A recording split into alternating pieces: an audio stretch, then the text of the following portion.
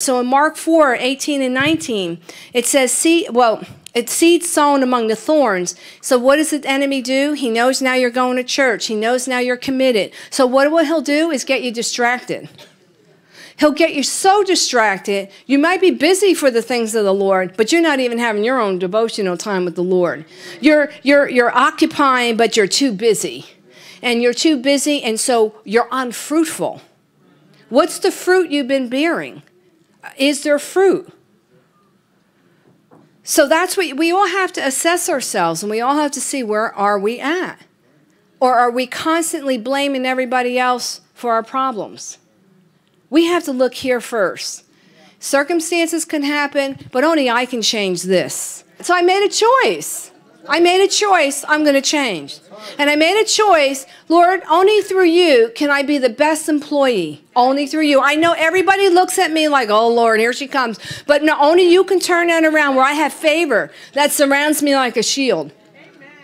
Only you can turn this around, God, with my help. And so I made that choice. I made the choice to not be rebellious, to not tell my boss off. I mean, every now and then you had a little moment where you slip, but to not, no, right? I mean, we do. But to not walk in that path any longer. The seed of the word, I devoured the word of God. I really did.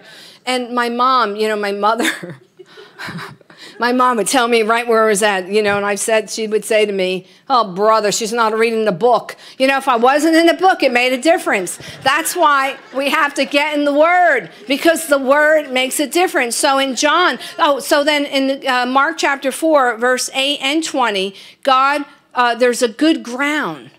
See, the Bible doesn't say that we're never going to have an issue in life. The Bible doesn't say that you're not going to mess up at times, but we get back up. And we say, Lord, you know what? If God be for me, who can be against me? You are creating a path for me. You're going before me, and you're making a way where there is no way. And the Lord is saying, every one of us have different circumstances. Some of you are believing, you might be believing to conceive or to have a child. Some of you are believing for prosperity. Others are believing for family restoration. You're believing for complete healing. God is saying, with me, nothing's too impossible. In Genesis, it says, is there anything too hard for me? In Jeremiah, it says that my word is like a hammer, and it breaks and shatters the opposition. See, that's what the word of God does for us. And I thought more about suicide. I'm so saddened over all the people that are committing suicide. They need God. They need God. They need the hope of glory. They need God, the word of God, not just going through the motions, but know and say, Lord, if you can make change to my life, Lord, I am going to surrender myself. I'm going to do what it takes, Lord. I'm going to commit myself. I'm determined for breakthrough. I was determined for breakthrough. I had no hope. I was told you'll never amount to anything. I had no hope but God.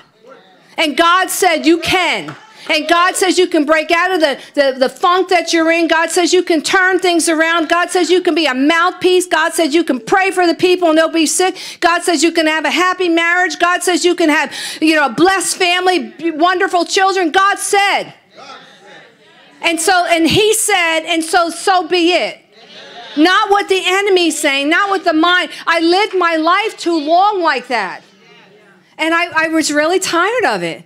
And it was either that or kill myself, because I heard all the time, you need to die. You need to commit suicide. You need to commit suicide. And that's real. And when you feel that pain, and when you feel that, so many people here have believed that lie. What do you call it? Suicidal fantasies.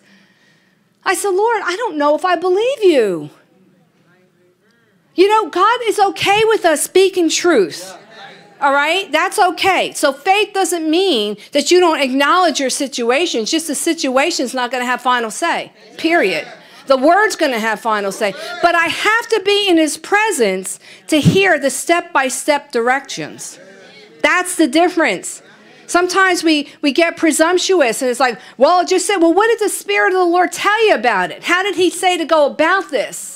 That's where we lack sometimes. We have to hear what is the directive. And he said, listen, you're my sheep. So my sheep hear my voice, right? So this is what God wants us to understand. In James 1:18-25, in the Passion Translation, I'm just going to read the last portion, verse 20. The word in the New King James, it says it's the implanted word that's able to save your soul. So in the Passion, it says, that we are to be with a sensitive spirit, and we absorb God's word, which has been implanted within our nature, for the word of life has power to continually deliver us.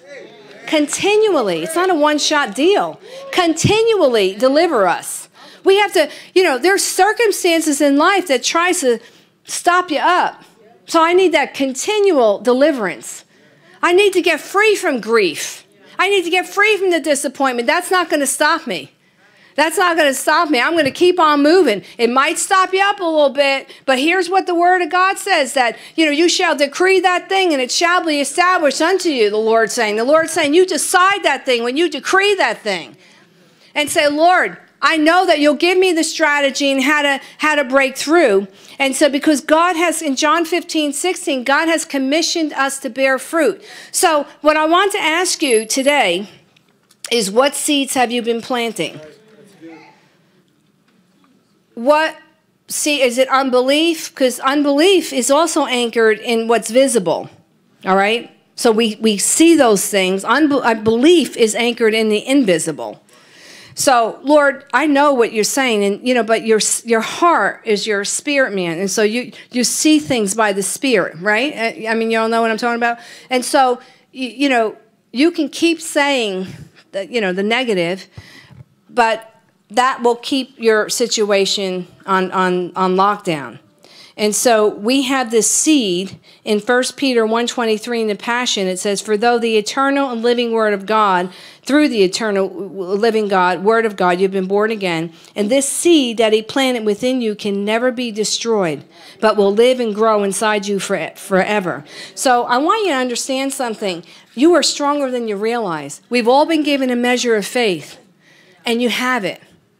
It's just developing it. It's going to the gym. Those of you who work out, you know that you're not going to just get built and toned just by thinking about it. You have to do something with it, right? So it's the same thing here. God wants us to develop. God wants us to grow. He wants us to build. He wants us to be in that intimate place with him because he desires to bring the blessing and turnaround in my life. Again, I can't emphasize this enough about how hopeless I felt. And I thought, wow, if this word could be true, if I can have turnaround in my life, I'm going to do what it takes. And I'm so grateful I did that. I planted the word. You are to plant the word. And I'm sure many of you are doing it. I'm not saying you're not. But, I'm not where I need to be yet. I know the Lord's saying, listen, I want you to believe for me. I want you to expand your horizon. Jabez, he's saying, listen, he prayed, expand me, stretch me, expand my territory. I don't want to stay where I'm at. We should never be stagnant. We should always be moving on in the Lord.